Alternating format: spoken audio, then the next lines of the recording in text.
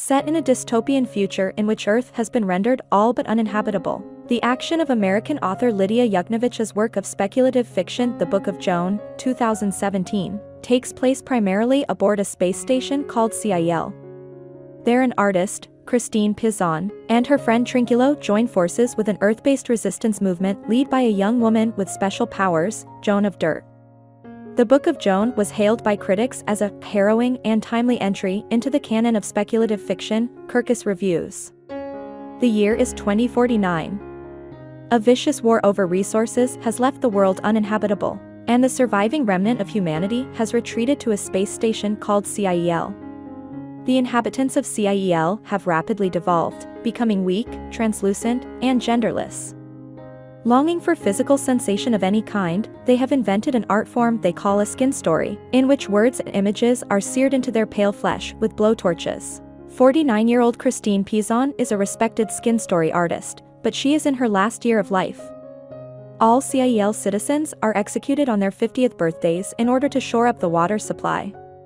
CIEL is ruled by a dictator, the former television personality turned warlord, Jean de Men. Pizan and her best friend, Trinculo, despise the dictator, and when they are arrested by de Men's enforcers, Pizan learns that Trinculo is due to be executed.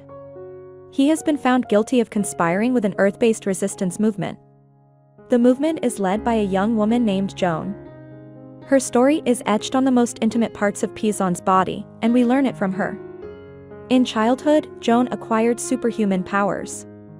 She became the leader of the ecological resistance movement, fighting to preserve the Earth from the ravages of Jean de Men's political and military regime, whose plan was simply to exploit the planet's resources until they ran out. One day, Joan had a vision of the future and realized that should the war continue, the Earth would be irreparably destroyed.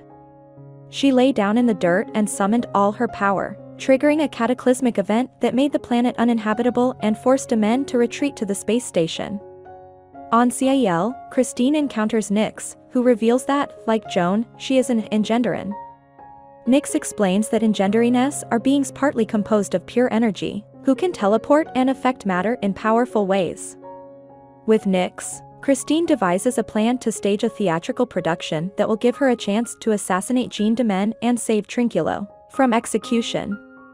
Meanwhile, on Earth, Joan and her closest companion, Leon, are living in the Deep Sun Dong cave in Vietnam. They are alone, but Joan recalls an incident that happened some years earlier. She and Leon found a young boy, whom they named Miles. The boy had insisted that other people had survived the cataclysm and that he felt duty-bound to return to them to inform them of Joan's survival. Joan sent him on his way with a lock of her hair and a letter addressed to the survivors. One day, Leon is out collecting salvage when she encounters a man at the entrance to the cave. She stabs him, only to learn that he is Joan's brother Peter. He dies, but Joan's power briefly resurrects him so he can explain what he knows. He has been living with a community of resistance survivors underground, and Joan's letter reached him. He and his community know how the Earthlings can reach CIEL. Peter dies, and the cave begins to collapse. Leon is kidnapped by Jean de Men's forces, but Joan is whisked away by Nyx. Nyx takes Joan to the dry bed of the River Seine in Paris, the home of the resistance forces. She explains that Joan can draw on the power of other engenderines and sacrifice her body to regenerate the Earth, if she is willing to die in the process. Meanwhile, on CIEL, Christine's play begins. Jean de Men is in the audience, with her captive, Leon. De Men cuts Leon open, extracts her uterus and eats it. Christine gives the signal, the word of Joan, and her actors attack de Men. As the dictator dies, Christine observes on his body the scars of crude gender reassignment surgery. The dictator was born a woman. Joan arrives with an army of engenderin children and routs the dictator's troops. She rescues Leon, who is still alive, and they return to Earth.